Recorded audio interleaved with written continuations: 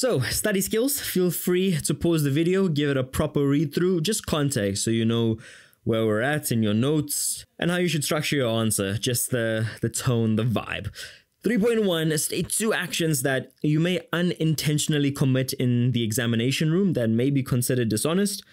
Well, you could make notes during reading time. I see that one quite a bit. I'm not a teacher though, I just tutor privately. So make notes during reading time. Yeah, but as a student, I used to see that quite a bit, especially at university. And just talking to other learners as well, that is extremely dishonest. Okay, what could you guys be discussing? 3.2, why do you think some learners may feel pressurized to perform well in the NSC examinations?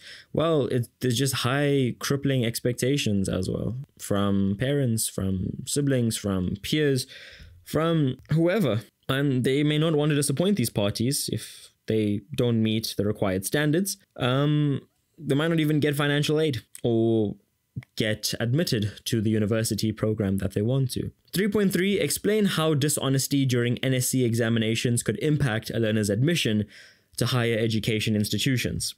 Well, they may not receive the NSC certificate and therefore they can't get in. And that is crucial for admission to higher institutions, or HEIs, tertiary institutions rather, as their examination results may be cancelled or withheld. Yeah, and they might have a pretty ugly disciplinary record too. May reflect very poorly on them. They might have formal reprimands on it, and it's just viewed negatively by higher education institutions. 3.4, discuss 2 ways in which you could revise your own study strategies to ensure that you are well prepared for examinations. So look, regarding 3.4, we need 2 really good ones. Okay, it's 2 times 2. So you could break down your study material and just make it more manageable, like into bite-sized pieces, manageable. And that could assist you in nailing down your study goals or objectives a lot better. Goals, typically short-term, objectives are longer-term. And just assess your own study techniques, like your own techniques, assess them, see whether they're actually working for you. And if it's not, then well, change it up. And just a few other ones, like identify areas that need more focus, or, change up your environment if you just feel things aren't working all that well. Let's take a look at 3.5. Assess 2 ways in which honoring the NSC examination pledge may help you maintain some level of academic integrity. So this is like, preparation for finals, but it may compel you to make a more personal commitment to uphold these standards, and it strengthens your resolve to act ethically, even when you're stressed out a bit during your examination. So just this whole idea of a personal commitment, I'm just going to write personal just to strengthen your own ethics. And it also instills a sense of accountability in you, like, look, you've got a huge job here. Literally only got one job in matric, and that's just to nail down your examinations as best you can. I hope it's like that. I hope you're not like a breadwinner for your family or anything, but that is the nature of being South African. Many students head their households in Mzansi. So yeah, if you've just got the responsibility of matric, just, be grateful for it. Appreciate that is your only major worry right now in life, because things could be a whole lot worse. Matter of luck, So yeah, be more accountable, and it ensures that you take responsibility and you're reliable for your own actions, and you just prevent more dishonest behavior. So you're just responsible for upholding your own code of conduct, basically. 3.6, I'm going to change a bit of color.